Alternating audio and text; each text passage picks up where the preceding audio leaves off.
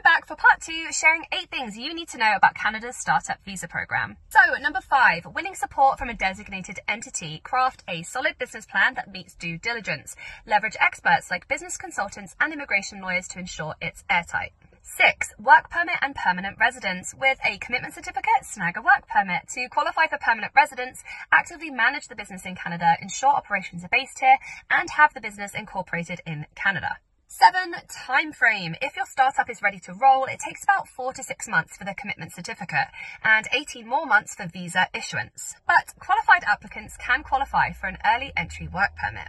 And finally, 8, Immigration.ca's role. We're your partners in this journey. Working closely with top designated entities, we provide hands-on business advisory services to ensure your entrepreneurial dreams align with industry requirements. So what do you think? Ready to take the plunge? Find out everything you need to know at Immigration.ca, and don't forget to hit that link in our bio to fill out our free evaluation form to find out if you're eligible. See you next time.